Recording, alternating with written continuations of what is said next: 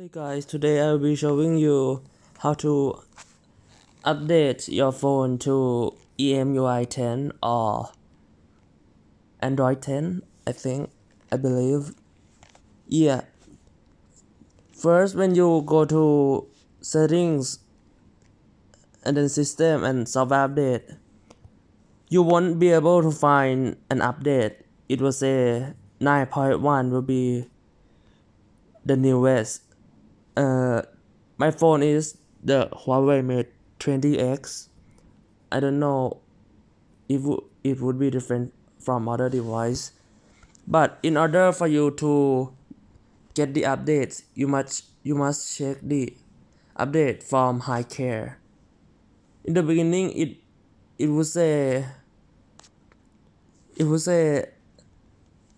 new app coming soon or something. Yeah, new version coming soon, and you have to wait until it loads. Then you press update. When you press update from here, you press check for updates, and the device will detect the update.